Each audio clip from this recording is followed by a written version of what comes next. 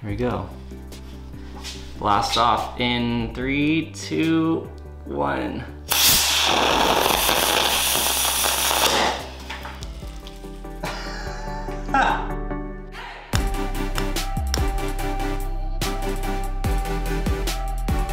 Thank you so much for all of these suggestions for the Florida marble machine. I went through all the comments, I compiled a huge list of everything that you mentioned, as well as a lot of the things that I researched. And then I started putting Post-it notes all over the Florida state, marking all the different things that I'm gonna build. So let's jump right into it and start building some stuff. All right, so I'm gonna start on the rocket launch area of Florida. So this will be for Cape Canaveral, Kennedy Space Center. I'm gonna try to build a model Falcon 9. I got some rocket engines for model rockets. So I'm going to try mounting it in some of this PVC. This is 1/4 inch PVC, 1/2 inch PVC. So yeah, I gotta take all the lettering off and start modeling it up. So I don't know if isopropyl, this is isopropyl, 70% alcohol. We're gonna see if this takes off the letters. I don't think it will. We're gonna try it. It's probably just gonna clean it, if anything. It's getting a little bit of ink. This is not doing it. I need acetone, but I don't have any. Does Goo Gone have acetone in it?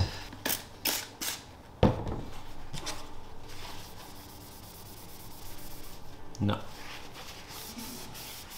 Negative. Alright, so... we're just gonna go the lazy way.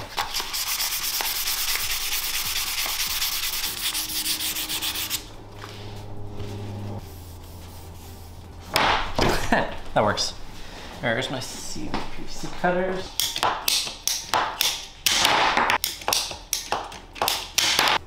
Got our PVC, nice and clean, no letters on it.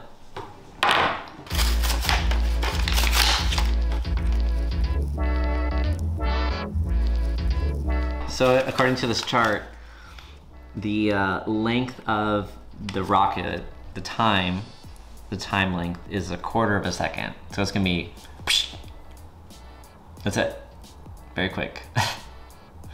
That's cool, all right.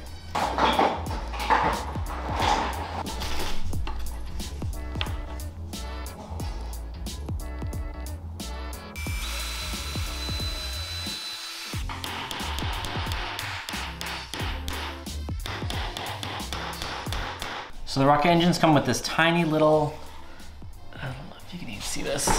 This tiny little igniter thing. So when you power up either end, give it a little power, the thing at the end ignites, and that's what starts the... Oh. Okay. All right, this is gonna work. Okay, check this out. Okay, so if I touch it with the battery,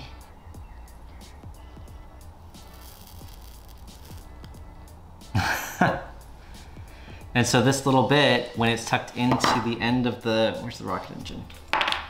When it's tucked into the end here, it ignites it, and that's what sends it off. All right, so I wired it up, so I have some extension wires coming off of the igniter. And on the day, in the actual machine, it'll be hooked up to two metal like rails, and then when a marble rolls on the rails, it'll actually make the electrical connection, and that's what will it'll ignite it. So that's how a marble's going to ignite this thing. So now let me get this little plug. This thing goes in here, maybe like that.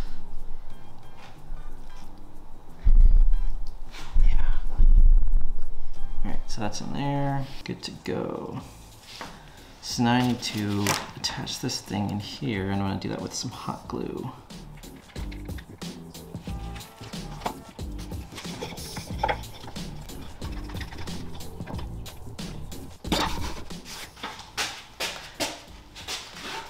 Got my fire extinguisher at the ready.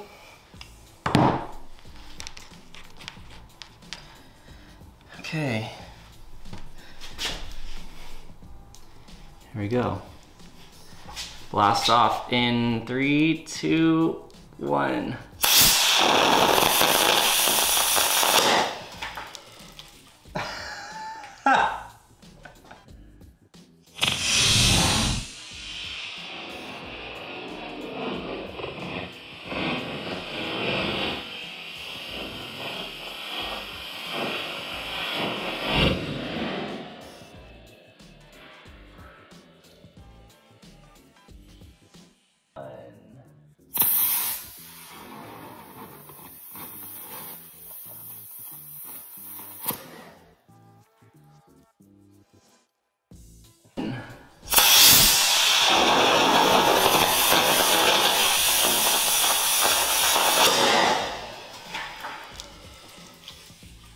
Oh man, that was cool.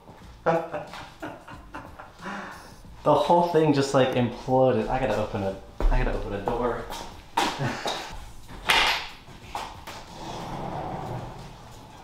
All right, so this is gonna work. What's left of my, I'm gonna go around. We got, smoke is airing out slowly but surely.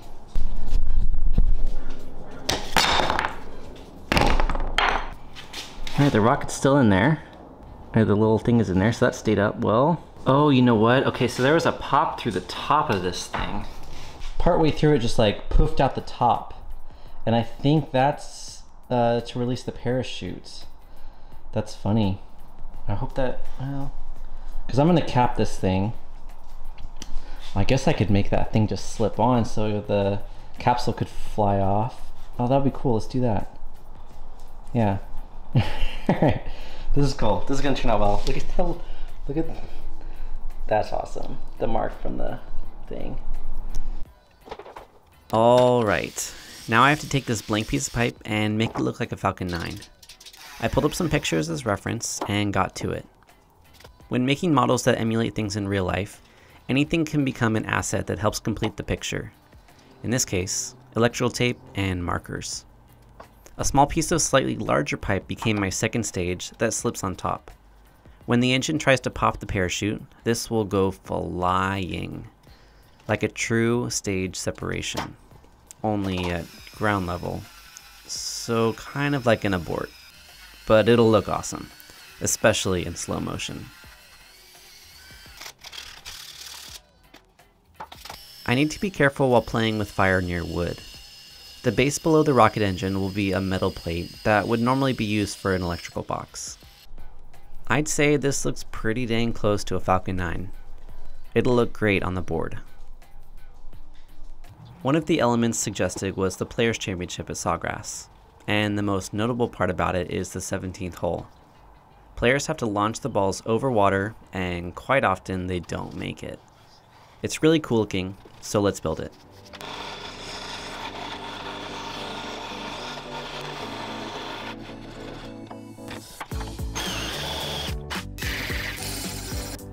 Marbles will attempt to roll into the hole, and if they fail and end up in the water, there will be an escape path.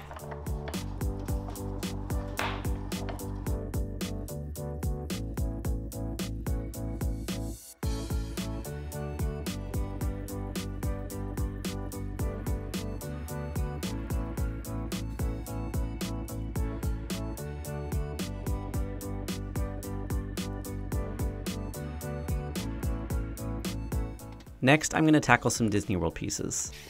I always thought that Spaceship Earth in Epcot looks like a golf ball, so I'm going to make it out of a golf ball.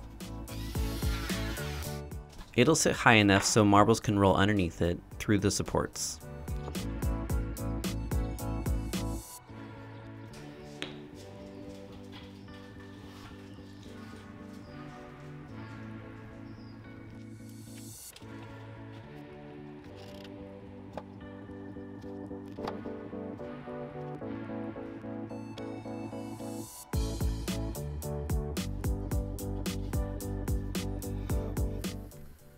The most iconic structure at Disney World is Cinderella's castle.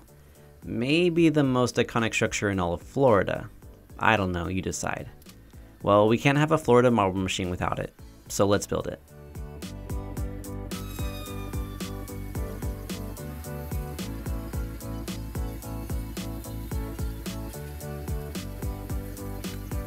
The majority of this is built with thin pieces of model plywood, and then all the details like spires and towers are built with round and square dowels. For the round dowels, I used a pencil sharpener to get clean looking spikes.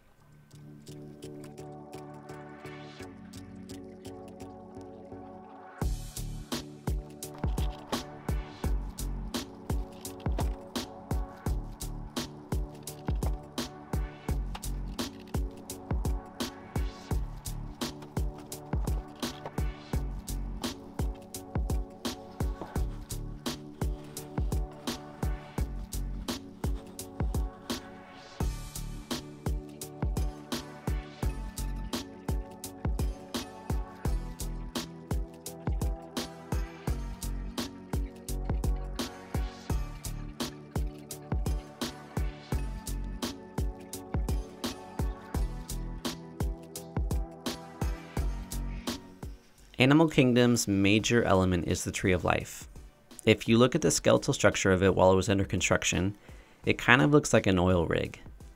There's animal details all over it, something I wish I could include, but at this scale, that would be near impossible to see. I'd like to add a main feature for Hollywood Studios, so there's something represented from each park, but I can't decide. If you have a suggestion, leave a comment. Alright, some fun elements already done and plenty more to go. Okay, that's it for now. See ya.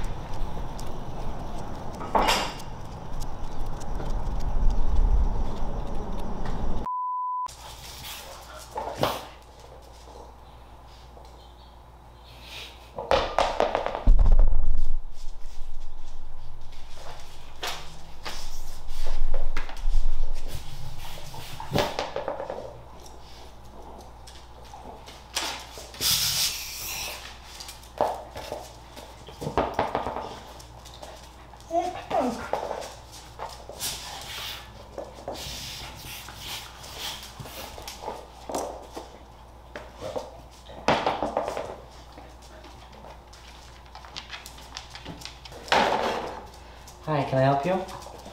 Can I help both of you?